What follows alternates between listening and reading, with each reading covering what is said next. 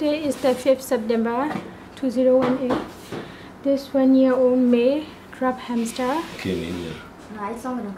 It weighs 65 grams, 64 grams. Oh, what's the complaint? Okay, wait, let me take it out first.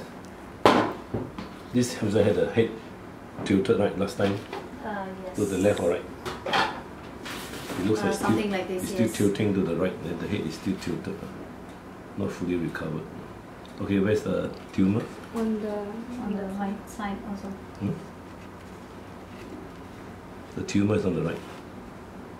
Where? Oh yeah. So there's a tumour here. Yeah, it's definitely a tumour. It's a big one. Huh? Just below the ear. Below the ear. Only one only, right? No, there's one more like under the hand. Under the hand, which hand? The left. Yeah. The left side. Oh, the left hand. But I did show the other time. I said like maybe that could be. Yeah, there's a wart. There's a big There's one. a wart, is it? The hand also. Cut off at the same time. Yeah, correct. Below the elbow. Below the elbow. Any more? That's all. How's appetite? Good or bad? Yeah, very good, very active also. I'm quite fat now. 65 grams is quite It's fat. supposed to be 50 like that. Depending on the length. This one is quite long. The body is quite long.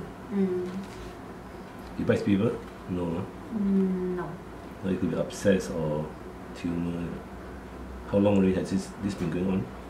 I only realized that it was like this bad like yesterday. No, But before yes, that, nothing. Before that, maybe there was something.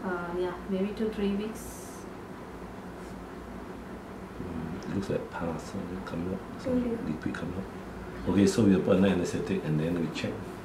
If it's a pus, then we just cut and then it will come up all the pus. If the tumour, we still have to cut it off. And then the wart on the elbow, the left elbow, also cut off at the same time. So what is Tomorrow come back. Okay, Judy, so finish it.